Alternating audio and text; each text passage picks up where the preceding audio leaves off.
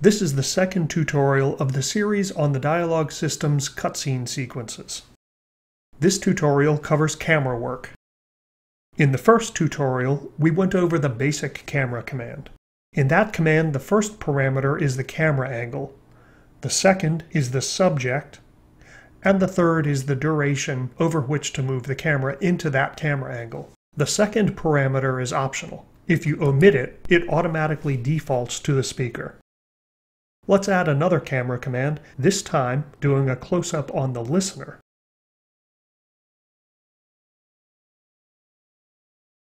We could also specify the player game object name, but we'll use the listener, and we'll have this one kick off at the time specified by the end keyword, which, as you'll recall from the first tutorial, is based on the dialogue text length.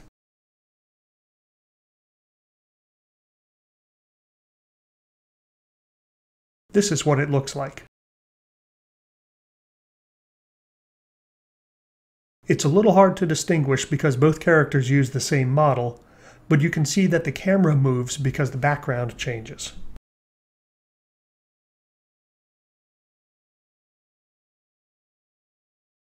The camera command can also move the camera to match the positions of game objects in the scene.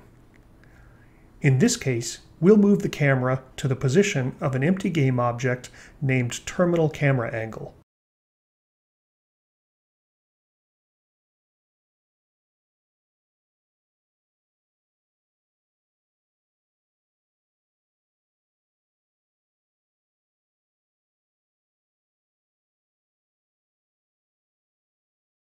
We can leave the second parameter empty because we don't need it since we're moving to a specific game object.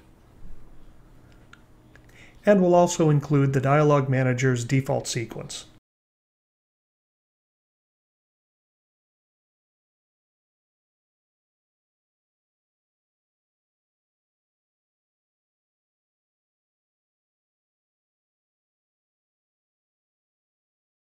There's one last special keyword that you can use with the camera command. The camera angle original moves to the original camera position from before the conversation started. Here we see that the conversation moves to the terminal camera angle position, and then when the player replies, it moves to the original position. It's also possible to use a different camera for conversations and sequences. Here we've set up a special camera with post-processing effects on it.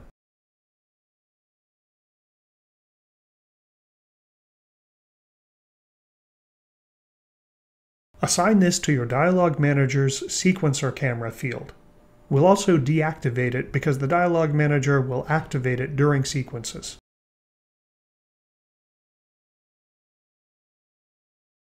Now if we play the conversation, you'll see that that sequencer camera comes active during the conversation.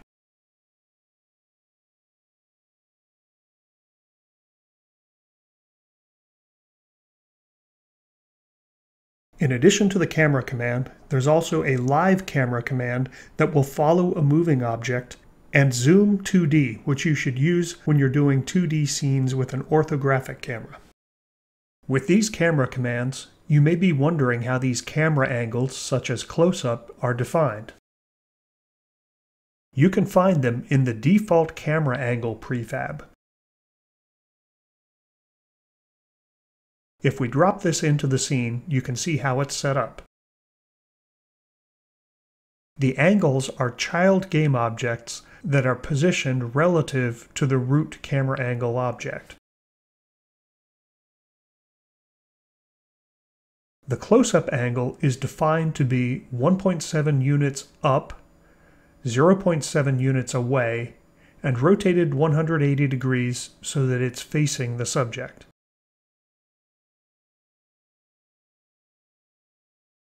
Medium back, on the other hand, is defined to be 1.6 units up, 1 unit away, behind the subject.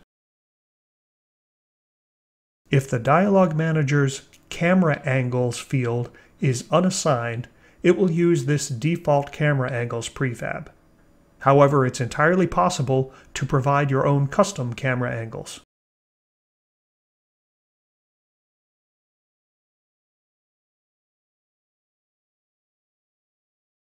You can add new angles manually, or you can use the Camera Angle Editor tool.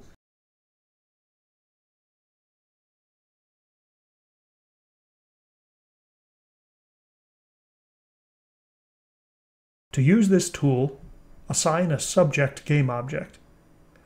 Assign your camera angle collection. Click plus to create a new camera angle, and then select it from the drop-down.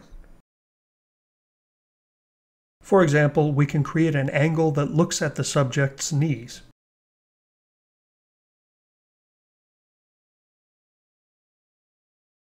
The Camera Angle Editor adds a temporary camera to the scene so that you can see what your camera angle looks like.